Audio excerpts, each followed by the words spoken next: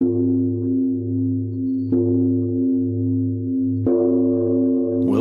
to One Mind Zen. Tonight's Dharma talk is given by Seung Sahn. Tonight I want to talk about the 4 R's. And no, that's not reading, writing, arithmetic, and rhythm, but reflection, reaction, response, and reflex. Reaction often gets some bad press. And that's not without merit, because a lot of times when people react, it's kind of that shoot from the hip, off the cuff, no filter involved, kind of, stimulus comes in, reaction goes out, and, who knows how much harm it might do. And response is generally thought of as a more deeply considered action.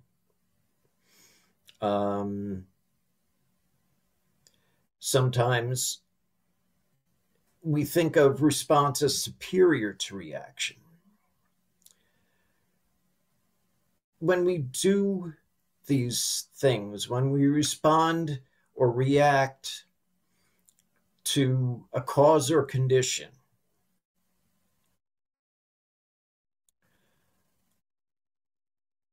we often find ourselves in a place where it's a side product of our practice or it's not. I mean, when we're reflecting, we can look at ourselves for starters, right? Because after all, Zen is a practice of reflection, right? It's a direct experience of reality. If it doesn't start out that way, it becomes the ability to react or respond or answer a cause or condition intuitively. A lot of the reflection we do initially is on ourselves.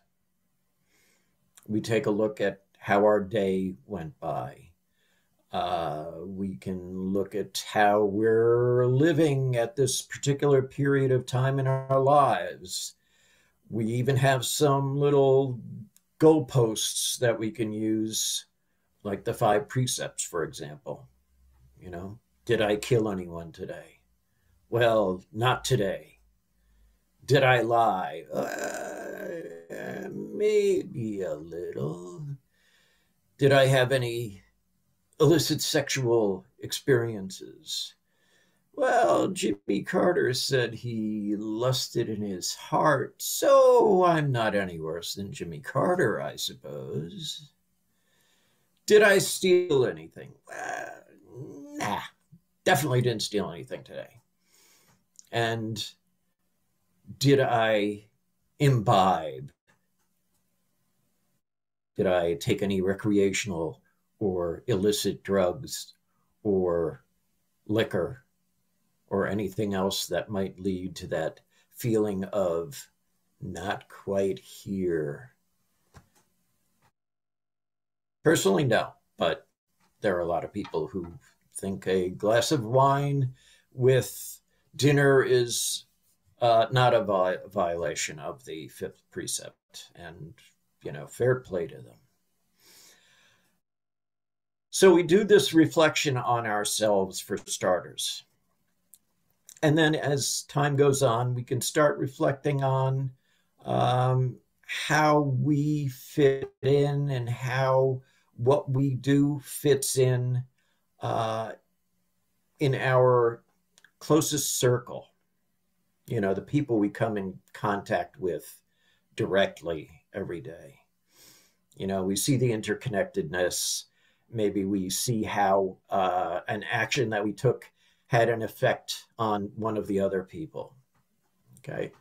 And then we can go a little, broader than that, and then broader than that. We can see when we reflect how our actions have an impact on the entire universe. When we calm our minds through meditation, our minds become clear. They aren't instantly clear, but they become clear. When our mind becomes clear, the world becomes clear. Our direction becomes clear. When our direction is clear, correct action is clear.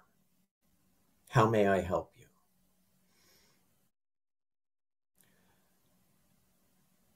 Zen Master Seung Sahn would also often talk about situation, relationship, and function as far as how our interactions with the world go. Intuitively knowing how to act.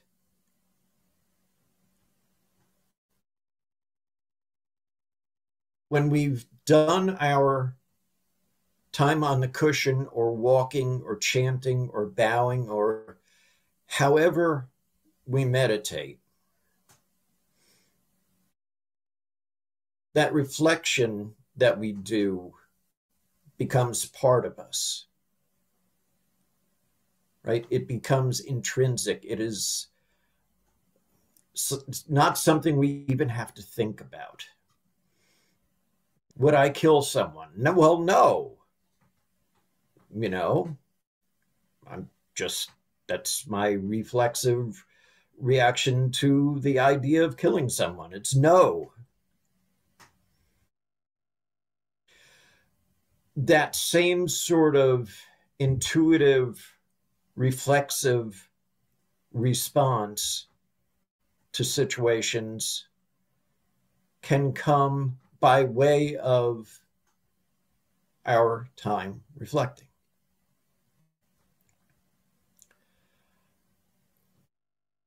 When given a stimulus,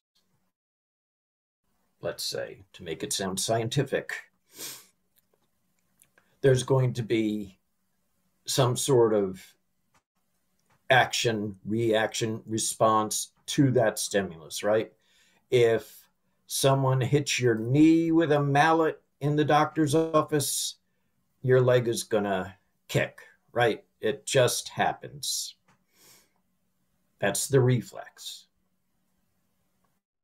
And in the same way, when we have done all this reflection, our actions in general with other people can become that same sort of, I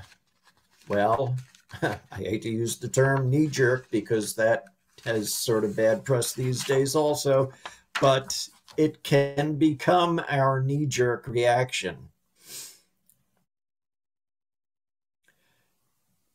Think about it. You're paying attention to your surroundings. You're experiencing reality directly at this moment. And you hear a baby cry. Now you might respond with, well, the situation is the baby is crying. The relationship is it's not my baby. So my function might be find mom and tell her baby is crying. Or if I were to pick up and comfort the baby itself, might not be quite correct function. So we have to pay attention to where we are. There isn't any sort of blanket correct action, right? So if you're a parent and your baby's crying and it's crying for 2 days straight, you might be able to think about it and say, well, babies cry, just born 2 days ago. That's what babies do. And that's not an unreasonable thought. However, after 2 days, maybe you might think about going to the ER.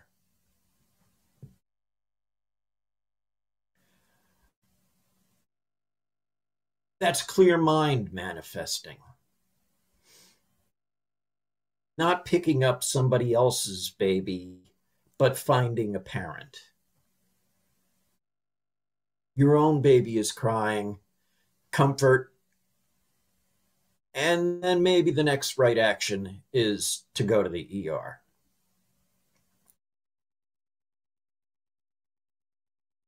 If you're on a basketball court and the defense is taking away your three-point shots, they are just defending you outside and you're getting nothing. Your correct action would probably be to drive the paint and go for some two-pointers if all the defenders are spread around the perimeter.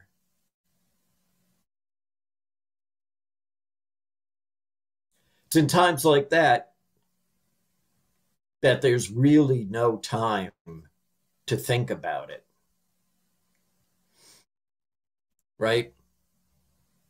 The time that's usually involved in response has already been done by the amount of time we've done meditating. Now, let's say you come upon someone on a bridge and they're about to jump off. Normally, in the worldling kind of sense, if you take the time to ponder and consider and think and so on and so forth, so you come up with a response, splash. If through the reflection, your reflex action becomes, how may I help this guy? Is it grab his legs and keep him from falling off? Is it talking him down off the proverbial edge? What is it? What's correct action? And that's determined by the amount of reflection we've done, how we react, how we respond. It becomes reflexive.